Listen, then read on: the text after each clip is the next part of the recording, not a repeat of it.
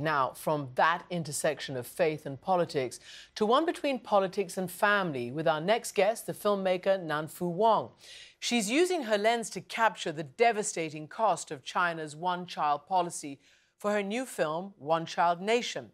It won the Grand Jury Prize at Sundance, and it comes out this Friday. Nanfu Wang sat down with our Sreenivasan to talk about this phenomenon. So first, let's just talk about the one-child policy for people who don't know it.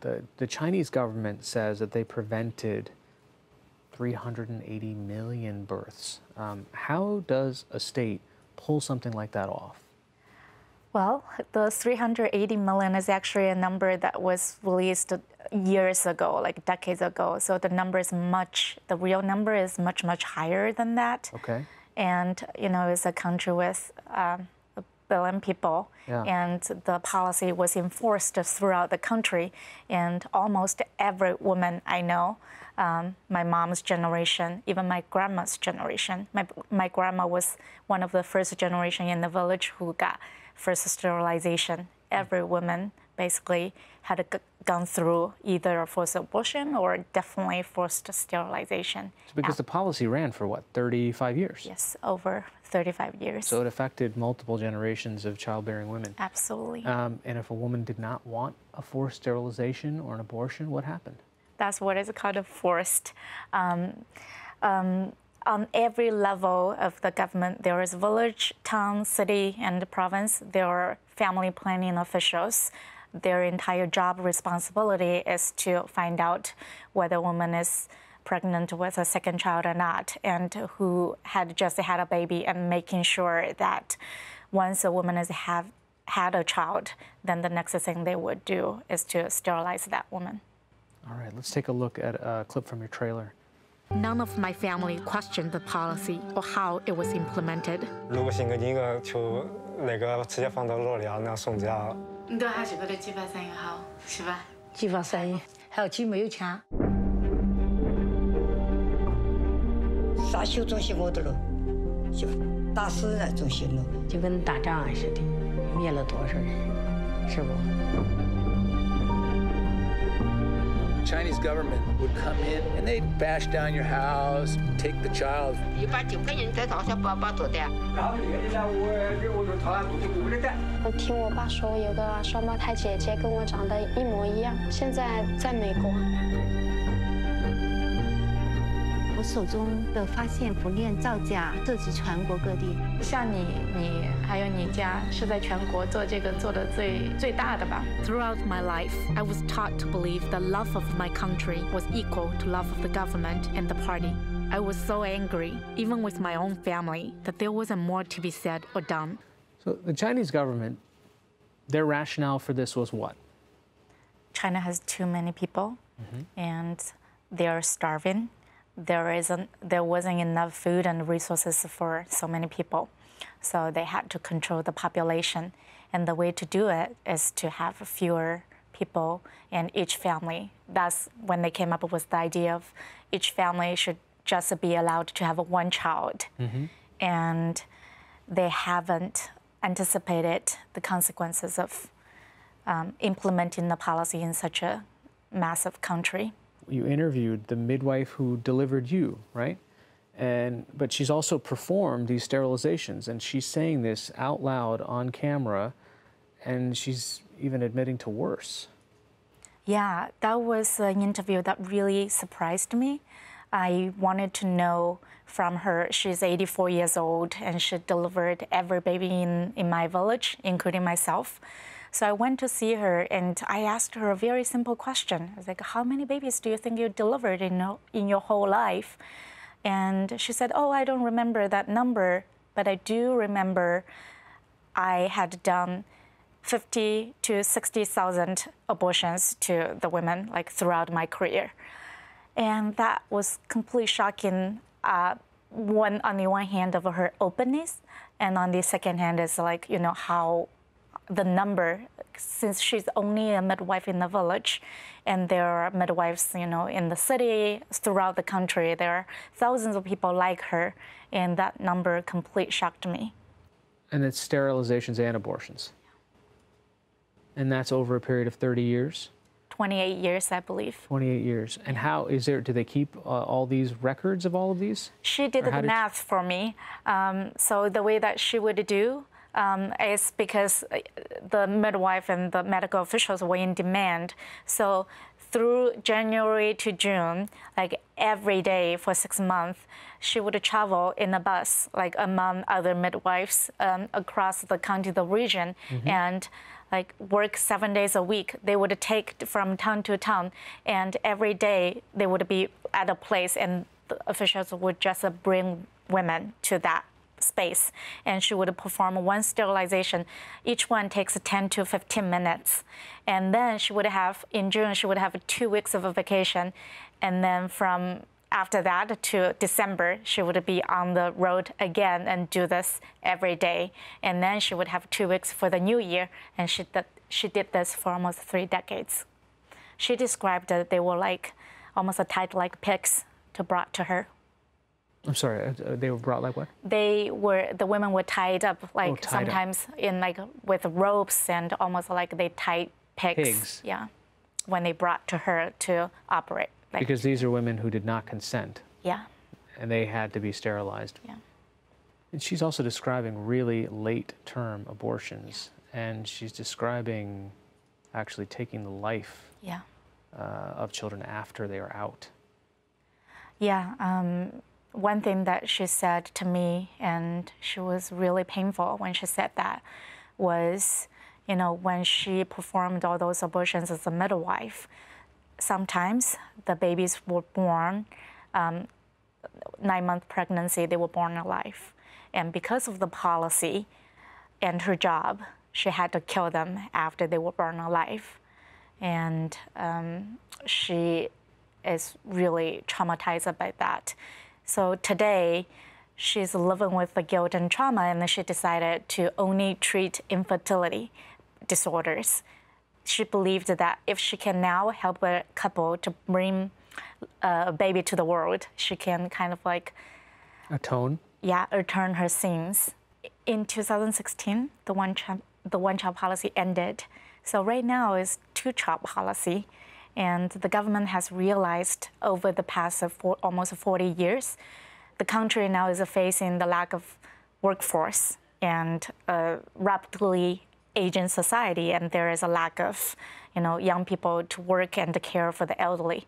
Ironically, the same kind of propaganda slogans are being used, and the same kind of tactics, fines, money incentives are being used to encourage people to have more children. It's almost like it's opening a new chapter, but with the same language and tactics of one-child policy. Let's take a look at some of the tactics in another clip we have here. Men like Liu Xianwen worked all over China to promote the one-child policy. Since before I could even speak, I was surrounded by messages praising the policy. There was TV,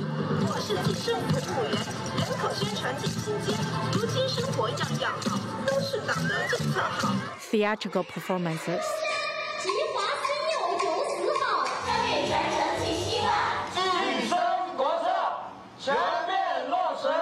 and even children's songs.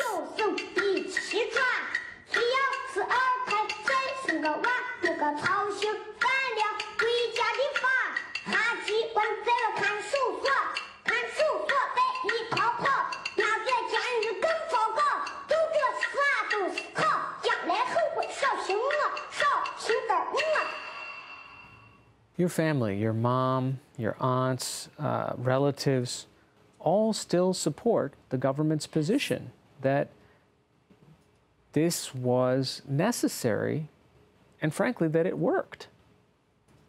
Yeah, when I talked to my mom and my whole family, and they were like, the policy was necessary. It contributed to the economic growth, and that's why our country and us could survive. And I tried to argue with my mom, but then I realized I couldn't change her mind. And even after she's seen the film, she still believed so. And it was so hard for me to understand. And I thought it a lot, and eventually I understood how effective the propaganda was. It was decades of messaging, education, and every single message around them was saying how great the policy was and how necessary it was. And it was really hard to change the way that they think because they were not encouraged to ask questions. And throughout their life, they were taught to not question. Okay, let's take a look at a clip here as well. Becoming the mother felt like giving birth to my memories. A rush of images from my early life came back to me. I thought of my own parents and the name they gave me. They chose the name Nanfu before I was born. Nan means man, and Fu means pillar. They hoped for a boy who would grow up to be the pillar of the family. When I was born a girl, they named me Nanfu anyway, hoping that I would grow up strong like a man. You know, it's interesting that this brings into this intersection this sort of deep-rooted cultural sexism that it's impossible to separate from the one-child policy. It added, as you point out, to the volume of abandoned babies that were literally being discarded. You share the story of your cousin and what happened to her, something that your uncle had never really talked about, and yet he did on camera about this. Tell us about that. My uncle had a daughter, and his mom wanted a grandson. So my grandma sort of like threatened him, it's either me or your daughter. If you keep her, I'm going to commit suicide. And so my uncle was forced to give away the daughter. But at the time, no one wanted the daughter, so he couldn't give her away. And what he did was leaving the girl, the infant girl, I think she was only 20 days old, and in the market where everybody was going to shop for grocery, the village market. And he was hoping that someone who goes to the market will see this girl and want it or like adopt her and take her home. And what happened was it was summer, and he left her there overnight. No one showed up, no one wanted her.